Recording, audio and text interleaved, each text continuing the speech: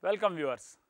We know that an electric dipole is a pair of equal and opposite charges separated by small distance.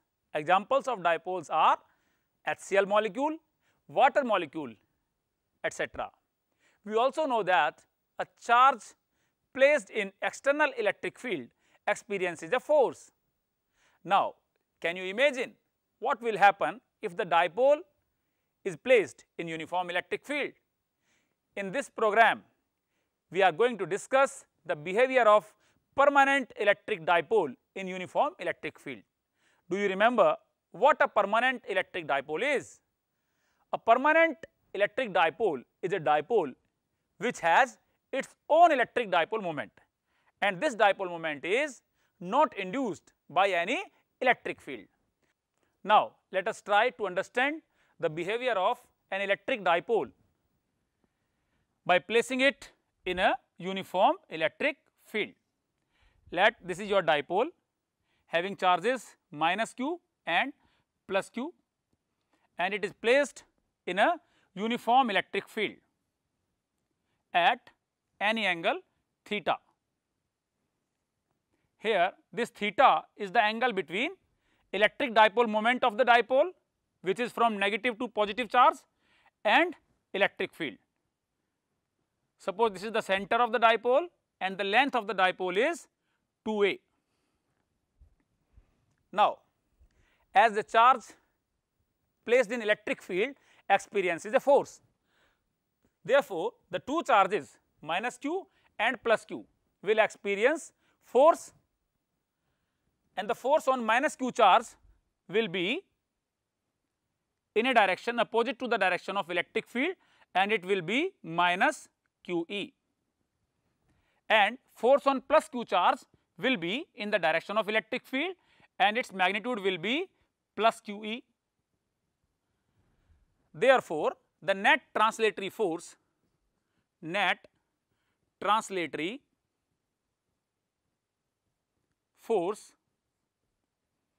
on the dipole will be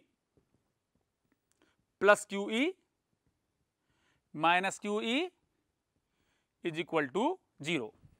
Hence, when an electric dipole is placed in a uniform electric field, it experiences a 0 net translatory force.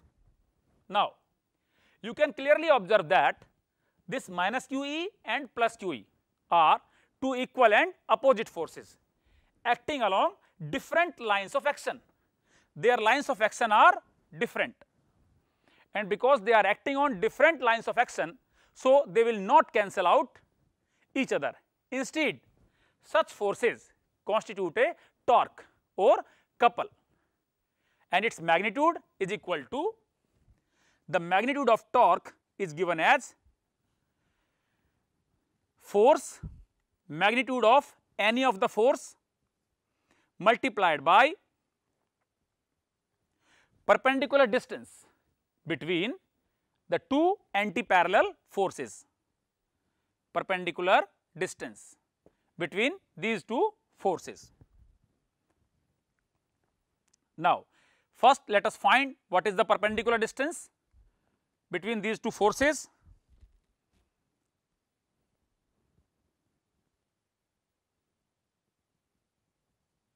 This is your perpendicular distance between the two forces.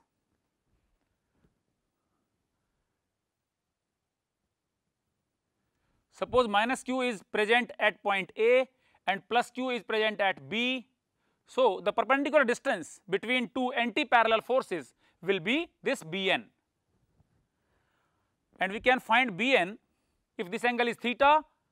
So, we can find this will also be theta, and the Bn upon the length of the dipole, that is AB, is equal to sin theta, and Bn is equal to AB sin theta, and this AB is 2a, which is the length of dipole.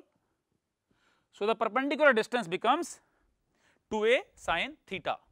By putting values of the force, the magnitude of each force was QE, and the perpendicular distance between the two anti-parallel forces, we get torque is equal to this one, and we know that this Q into 2A. What is Q into 2A? It is called electric dipole moment, and it is denoted by vector P. It is E and it is sin theta. So, this is your final expression for torque acting on electric dipole in uniform electric field. Hence, we observe that when electric dipole is placed in uniform electric field, the net force on the dipole is 0, but net torque is non-zero, and torque is Pe sin theta. And this torque can be written as, in vector form, we can write it as torque is equal to P cross E. And from the rule of vectors, we know that cross product of two vectors is another vector which is perpendicular to both the vectors. Hence, this torque is perpendicular to P and this torque is perpendicular to E as well. And the direction of cross product can be easily found out using Fleming's left hand rule or screw rule. So, by putting a screw here, you can rotate the screw from the vector P to vector E through smaller angle. The direction of vector P is this one and the direction of vector E is this one. So, if this angle is theta and if I rotate the screw from vector P to vector E through smaller angle, we get that the direction of the torque will be normal to the plane of the paper coming out of it. It will be in outward direction. So, using screw rule, you can find the direction of torque also. Now, let us consider three simple situations.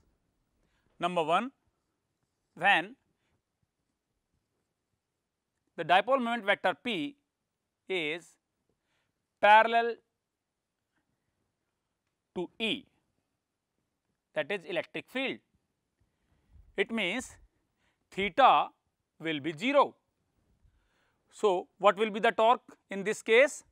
Torque will be P E sin 0, and we know that sin 0 is 0. So, torque will be 0. Number 2, when electric dipole moment vector P is anti-parallel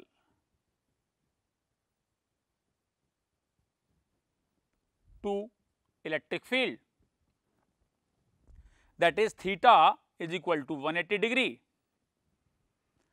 So, the magnitude of torque in this case will be P E sin 180 degree, and we know that sin 180 is also 0.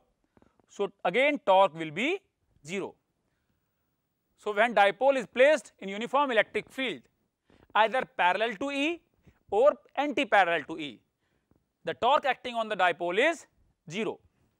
Now, let us see the third condition, when dipole is placed perpendicular to electric field. P is perpendicular to E, that means theta is 90 degree. So, what will be the torque in this case? Torque will be P E sin 90, and sin 90 degree is 1. So, we get P into E.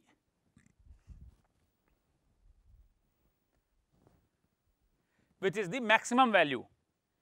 Hence, we can observe that an electric dipole experiences maximum torque when it is placed perpendicular to electric field. Can you depict the orientation of dipole in these three situations?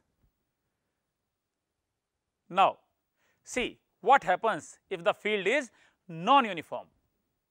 In that case, the net force will evidently be non-zero. Let us explain it with the help of a diagram.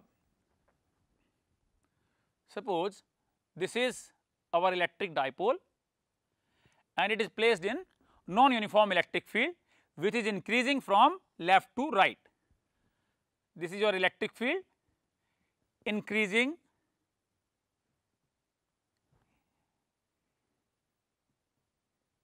field. Suppose the electric field at the position of minus q is E1. So, the force on this minus q charge will be towards left and it will be minus q E1. And suppose the electric field at this position of plus q is E2. So, the force on plus q charge will be towards right and it will be plus q E2.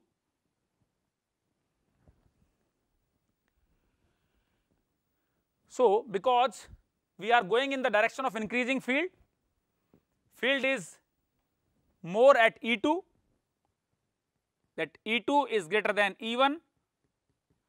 So, QE2 is greater than QE1. Hence, the dipole will experience a net force in the direction of increasing field. So, the net force will be QE2 minus QE1. So, we observe that when a dipole is placed parallel to the direction of field, then it experiences a net force in the direction of increasing field. Similarly, when P is anti-parallel to E, the net force on the dipole is in the direction of decreasing field. In either case, the net torque is 0, but there is a net force on the dipole if E is non-uniform. In general, the force depends on the orientation of the dipole moment vector P with respect to electric field E. Now, can you tell why does a comb run through dry hair attracts small pieces of paper? Let us discuss a simple problem based on behavior of electric dipole placed in uniform electric field. And problem is, an electric dipole with dipole moment 4 into 10 to the power minus 9 coulomb meter is aligned at 30 degree with the direction of electric field. So, theta is 30 degree and the magnitude of electric field is 5 into 10 to the power 4 Newton per coulomb, and you have to calculate the magnitude of the torque acting on the dipole. So, values of dipole moment, angle theta and electric field are given, and you have to find the torque on the dipole, and we know that torque acting on the dipole is given by the formula P E sin theta, and by putting the values of the P is 4 into 10 to the power minus 9, value of electric field is 5 into 10 to the power 4 multiplied by sin 30 degree, and sin 30 is 1 by 2. So, we get 2 to the 4, 5 to the 10,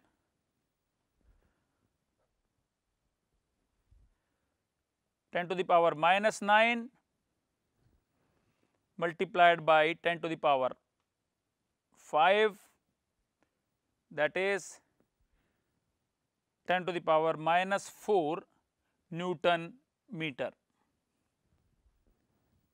This is your torque acting on the electric dipole which is placed in uniform electric field. In this program, we discussed the behavior of electric dipole in uniform electric field. We found that a dipole placed in uniform electric field experiences 0 net translatory force, but a torque acts on it which always tends to align the dipole with the field direction.